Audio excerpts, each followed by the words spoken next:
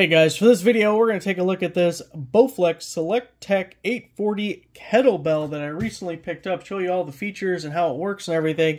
The reason I went with this is because about 3 months ago I picked up the Bowflex SelectTech Dumbbell, and I've been using it 5 days a week for 3 months now and really liked it. Liked it enough, obviously, that I decided to get the kettlebell as well. And the main thing I like about both is how compact it is, and it's like having a bunch of different pieces all in one. You don't have to have different kettlebells for different weights. Just like on the dumbbell, I don't have to have a whole rack of dumbbells just to get the weights that I need for various exercises. So this one can be adjusted from 8 pounds up to 40 pounds.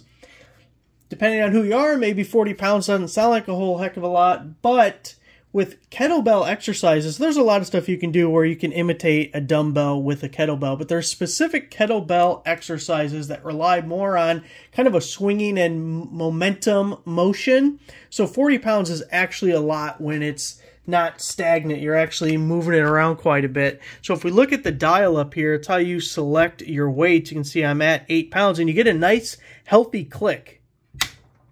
When you switch, we got 8, we have 12, we have 20, 25, 35, 40, and then we are swinging around to another round of our weights. Now, if I put that at 8, I can easily lift this up, it's only 8 pounds, and show you on the inside what it looks like. And we have all of our weights stacked up here. They are numbered, so if you were to somehow knock this over, or I don't know what you would do, but they're numbered so you can put them back in order. They have to be in this order for it to work.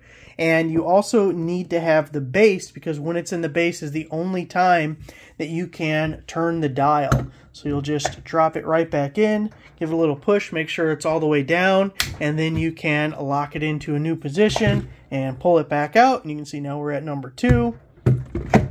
So very fast and convenient. Also doesn't take up a ton of space like you would if you had a bunch of individual kettlebells. So really excited to add this to the collection, I guess, of workout stuff.